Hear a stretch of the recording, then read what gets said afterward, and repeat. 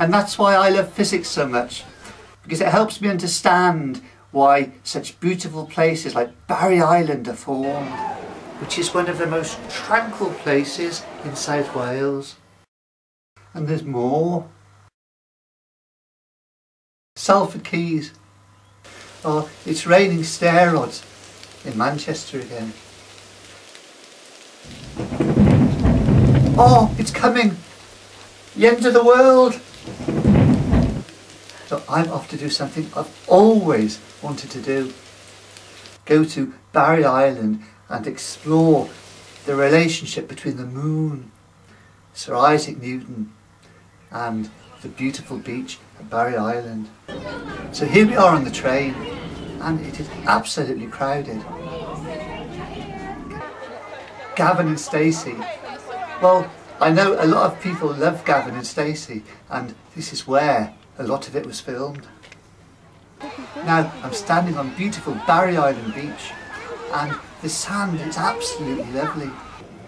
There's lots of lovely cafes, and there's a fairground, chip shops, and I can understand that's why people love Barry Island so much. And there's more, much more.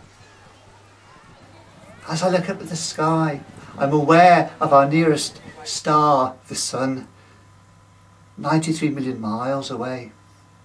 And at its core, hydrogen gets converted to helium with vast amounts of energy released.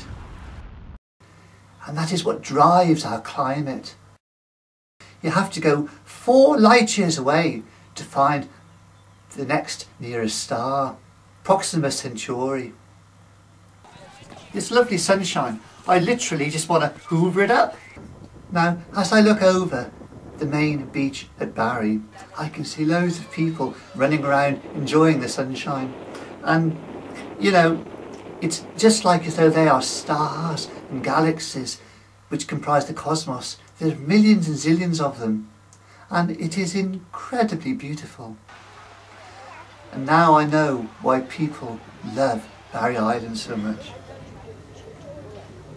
And now I'm off to do something I've always wanted to do, build a sandcastle on beautiful Barry Island beach, because I want to talk to you about the second law of thermodynamics.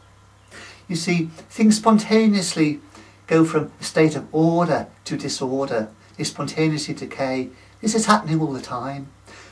If I was to build a sandcastle, the wind would blow it away. But interestingly, there's nothing in the laws of physics to say that sandcastles can't spontaneously form, but they don't, because it's overwhelmingly more likely that they will decay. So what is the relationship between the moon, Sir Isaac Newton, and Barry Island?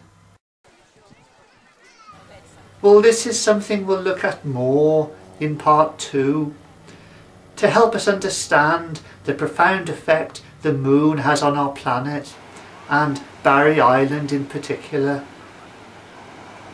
And there's more, much more. And that's why I love physics so much, because it challenges my mind.